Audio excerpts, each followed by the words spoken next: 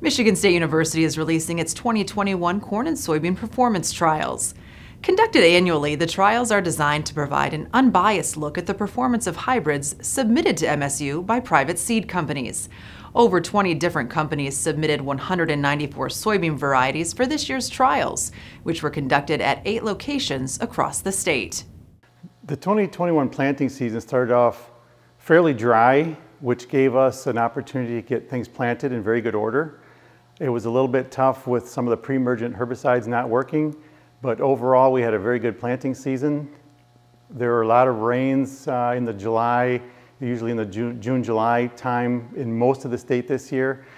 And then of course, as everyone knows, harvest season was a very wet, challenging harvest for us. We started off October 1st with harvest, a very good time, and then we got rained out October 2nd. So after that, we were battling dry weather, dry beans, the ground, wherever we could get on as best we could.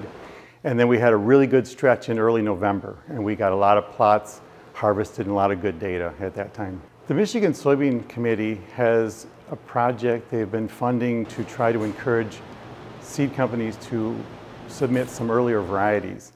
And this year, some of those earlier varieties did very well, especially in the Thumb area and over in Allegan County. All of the locations in the south got a lot of rain during harvest time. It was very difficult to get those out. Our highest yielding location this year was in our Ingham County trial over near Weberville. Similar trials were conducted by MSU on corn varieties to determine what rose as the cream of the crop. We got really lucky with this planting season. The long stretch of dry was a little too dry after a while, but it allowed us to get everything planted in a really timely manner. I think our last planting date was June 1st, which I can't beat that when I have 13 locations to get to.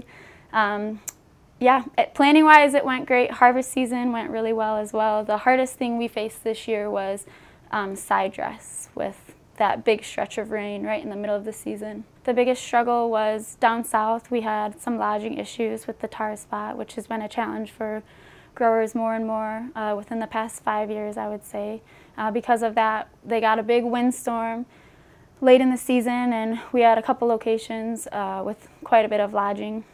And I would say that was mostly due to the tar spot just eating away at the corn stalk, and one big wind wipes it down. So that was our biggest challenge performance-wise. But other than that, up north, our late grain hybrids have done really well. I would say they outcompeted the early grain hybrids by far.